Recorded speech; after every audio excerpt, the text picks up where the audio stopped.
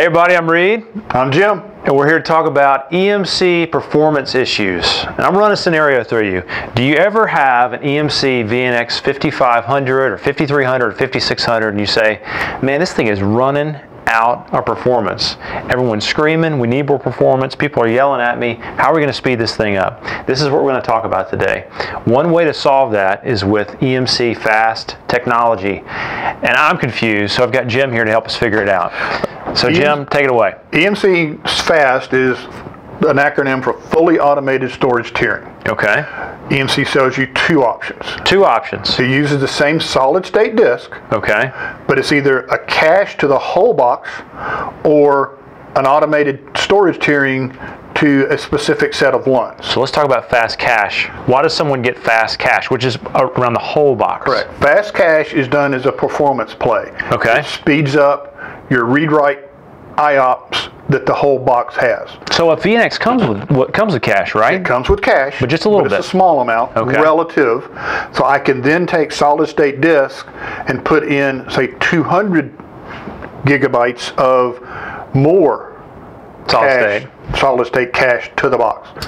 So all of the LUNs in the box get the performance hit. So basically you add some more SSD to the box and it impacts performance of the entire box. Correct. What's the downside of that? Why don't we just do that all the time? Sounds great. The downside is you may have applications that don't need the performance hit and you're spending money for those applications when another group of applications really needs it. Gotcha. So EMC also came out with what they call Fast VP, which takes the same style solid state disk and uses them in a different format. Gotcha. So we got this storage pool.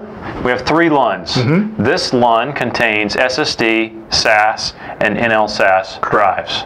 This LUN contains SAS and NL-SAS, and this one contains just NL-SAS. Correct. So is this one a fast VP LUN?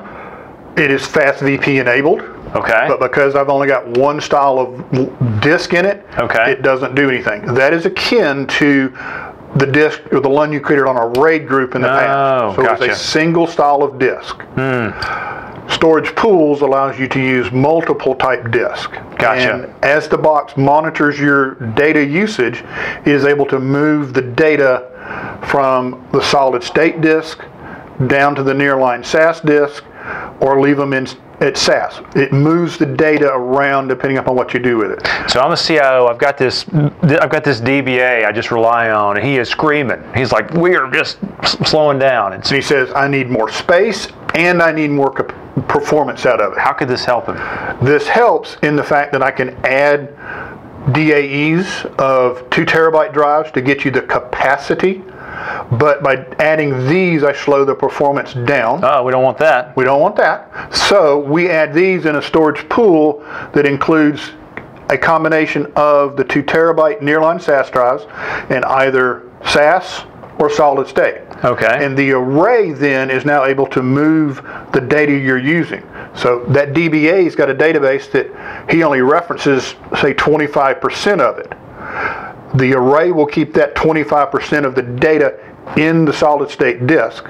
Let all the rest of the data reside on the 2 terabyte drive. So I think I got it. So if I've got a performance issue and say I've got a VNX 5300, 5500, 5600, 5400, and I want it to perform at the next level, I don't have to replace the entire box. I can get an SSD tray of drives and increase the performance of the entire machine, but if I want to target specific applications that definitely need performance, I can set up Fast VP on those applications to keep the data that's the most likely to be accessed and needs the most performance in an SSD layer, NL-SAS layer, or in a SAS layer for better performance. And there are ratios that you can use to control how the box moves the data. Okay.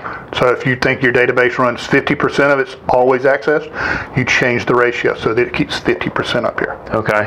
So you get a performance benefit out of the box. I get a capacity benefit out of the box.